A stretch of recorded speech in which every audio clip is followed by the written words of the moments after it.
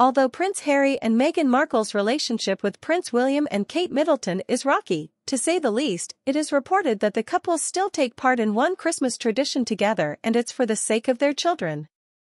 With their feud as bitter as ever, it's unlikely that Prince William and Prince Harry will come together this Christmas, but that doesn't mean ties have been completely severed. The last festive period the brothers spent together along with their wives the Princess of Wales and Duchess of Sussex was 5 years ago, back in 2018, and a lot has changed in that time. The Sussexes now live in California and have 2 children, Prince Archie and Princess Lilibet. But since leaving the UK, the couple have made several explosive claims about their time in the royal family. Speaking in their bombshell Netflix docuseries, Harry hit out at his brother and claimed the Prince of Wales screamed and shouted at him during the infamous Sandringham summit. Harry claimed the encounter left him terrified. He also detailed an incident in his memoir Spare, where he also claimed his brother attacked him after a heated argument at Kensington Palace. However, despite the tension and the 2 couples being on non-speaking terms, it has been reported that they both keep up one sweet Christmas tradition. According to the Sunday Times, they both exchange gifts for each other's children.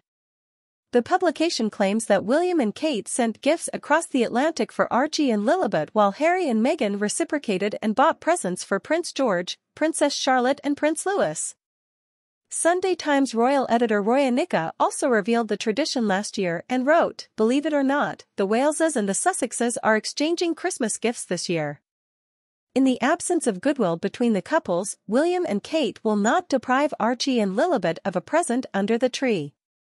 And in one royal tradition that Team Sussex is still on board with, Harry and Meghan have also dispatched gifts for George, Charlotte and Louis. There will be no presents exchanged between the adults. It comes as a royal expert has said that William won't be upset if Harry misses another royal Christmas due to their bitter rift. Reports have now suggested that Harry and wife Meghan Markle would be keen to accept an invitation to spend the festive period with the rest of the royal family at Sandringham this year. It comes as relations have seemingly begun to thaw between the Duke of Sussex and the King after they shared a warm phone call last week. But it seems royal insiders have poured cold water on the Sussexes and their children Prince Archie and Princess Lilibet visiting for the festive period, saying it is likely they wouldn't be welcomed back into the royal fold. And according to royal expert and former BBC royal correspondent Jenny Bond, this would please William. She told The Sun, little Archie and Lilibet should be running around with their many cousins, pulling crackers, opening presents and understanding their place in the family, connecting with their relatives even though their lives are thousands of miles away. But that's not going to happen. I don't think William will be shedding a tear over this. Deep down, I'm sure he still loves Harry, but I don't think he can see a way out of the rift that has opened between them.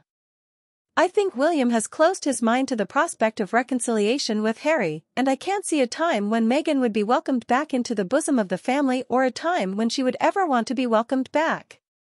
I doubt that William thinks about them for more than a fleeting moment and then he probably tries to blank out those thoughts.